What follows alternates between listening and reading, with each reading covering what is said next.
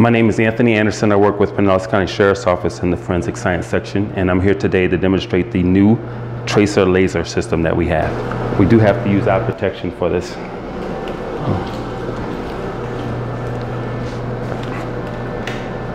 Tell us what we got over here. Over here we have some samples of evidence that we would commonly find at some crime scenes. We have a palm print here. We have some body fluids on this sheet.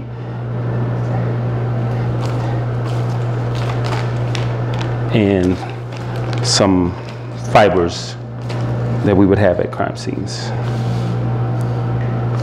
So using this light source, this will allow us to see these items that you cannot see with the naked eye.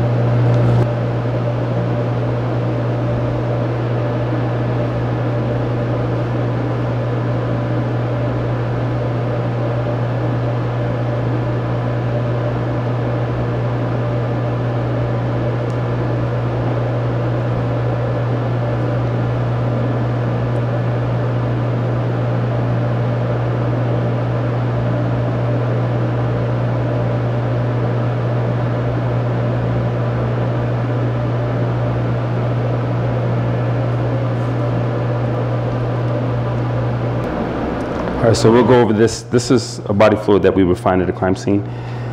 Now you have to tell me if it's too intense or if it's good. Oh, that's good. Without this light source, it would be hard to detect this.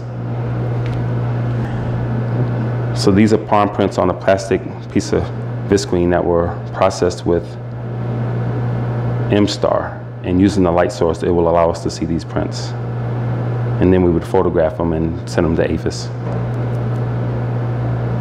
That came out good.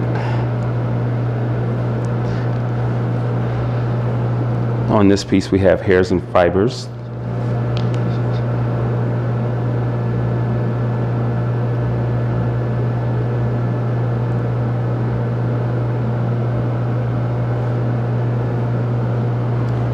And over here we have another palm print that was processed.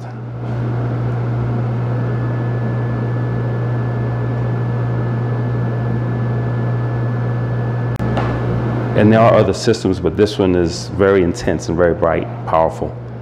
So it will allow us to use this light to search a bigger area or a larger crime scene.